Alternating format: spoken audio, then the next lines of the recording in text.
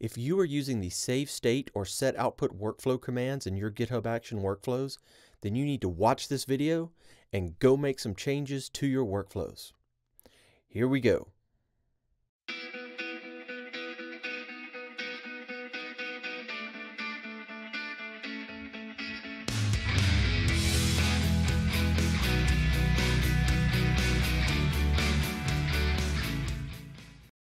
Hey y'all, I'm Mickey Gousset, and in today's video we are talking about the deprecation of a couple of workflow commands, specifically the save state and set output commands. The save state command allowed you to set environment variables as part of a step, and the set output command allows you to output values from a step that can be used in other steps. To avoid untrusted logged data to use these commands without the intention of the workflow author, these commands are being deprecated, and a new set of environment variables have been added to manage state and output. You may have noticed that you are now getting a warning message if you use either of these two commands.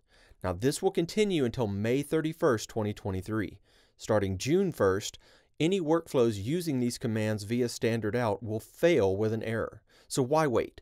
Why not go ahead and fix your workflows today? Let's see what's involved in moving a workflow from using these commands to the new way of managing state and output. To demonstrate how to change over from using those commands to the new way of doing things, we're going to update my GitHub Actions presentation repository. Now, this is a repository located in the Mickey Gousset org called GitHub Actions Presentation. It's a public repository, has all my demos in it, has slides in it, has descriptions of the demos, source code. You're welcome to use anything in this repository. Now, in this repository, I have a workflow called Variables and Context that I use to do a demo around variables and context. And one of the things I do in that workflow is I use the set output command. So let's run this and see what the results are when I run it with the current commands that are in there, which includes the set output command. Alright, so we'll go into the variables and context, run, and job 2 is the job that's actually doing using the set output command. And if I go into job 2 and I look at one of the steps, you can see I get this warning. The set output command is deprecated and will be disabled soon. Please upgrade to using environment variables. Okay, so let's see how we actually do that upgrade. So let's go back to our code tab and let's go to our variables and context. YAML. Now job 2, what job 2 is doing here is it's outputting a value from the first step and it's outputting a value from the second step, and then it's passing those step outputs and setting them as outputs from this job. And then job 3 is actually echoing out the values that were output by these steps and then output by this job. So we need to make a couple of code changes in order to stop using the set output. So let's go edit. And let's go down, and what we'll do is we will comment this out. And we're going to do another run command. And we still say echo. But this time, what we're going to do is say echo my variable name,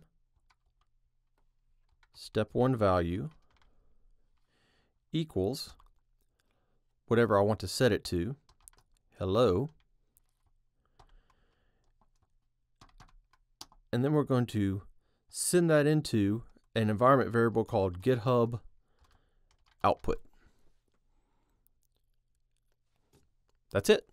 This is the secret sauce right here, this GitHub output. So we echo a variable name and its value into $ GitHub output, and that will set it as an output from this particular step.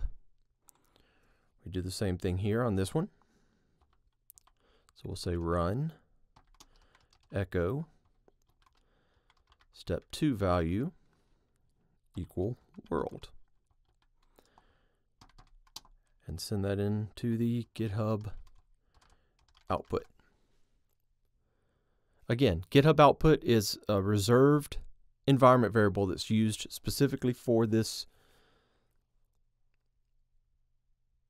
method, of being able to take your values from a step or create step output values. And then up here you can see we're saying steps, step 1, there's step 1, outputs from step 1, and in this case the output from the step, which was called step 1 value. So it should set these two outputs from the job. So then job 3 should output the outputs from job 2 and should write out hello world. So let's run this. So we'll go to Actions and Variables and Context, and we'll run the workflow. And now on job 2, we should see not get that warning message, and job 3 should still output hello world for us. So if we look at job 2, we no longer get that warning message. That's good. And if we go to job 3, it does output hello world as we would expect. So using the $GitHub_output environment variable, or just the GitHub_output environment variable, we can use that to set output from steps that then we can use in other steps. Now we're also, and that replaces the set-output command. Now the other command that's being deprecated is the save-state command, which is used to set an environment variable in one step that could be used in later steps. Let's go see if we can just throw something together real quick to make that work. So let's go back to our workflow file, and go ahead and we'll add this into job 2. All right, we're going to add in, we'll call it step 3. We'll give it an ID of step 3. And in this case, I want to set an environment variable. So I don't want to do step output, but I want to set an environment variable which could be used by a later step. So I'm going to do a run command, and I'm going to say echo. Again, it's going to be variable name equals variable value. So we'll say this is step 3 output equals please work. And in this case, we're not going to send it to the GitHub output environment variable, but instead we're going to send it to another reserved environment variable called GitHub env. So this will create an environment variable which future steps should be able to access. So let's add a step. Call this step 4.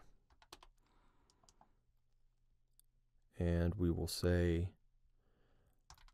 we'll give it an ID of step 4 just because we can.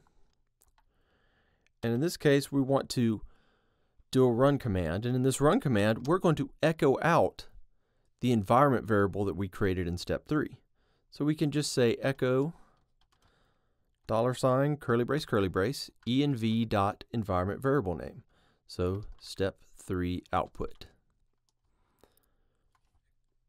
Curly brace, close quote. So this should output the word, or the one word, please work. So let's save our changes. And let's go access and actions and run this one more time.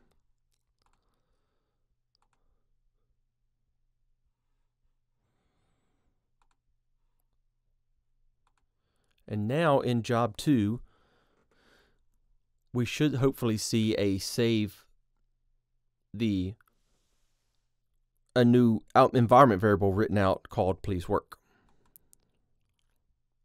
So there's step 3. And step 3 is setting the environment variable. And then there's step 4, which did output the word please work.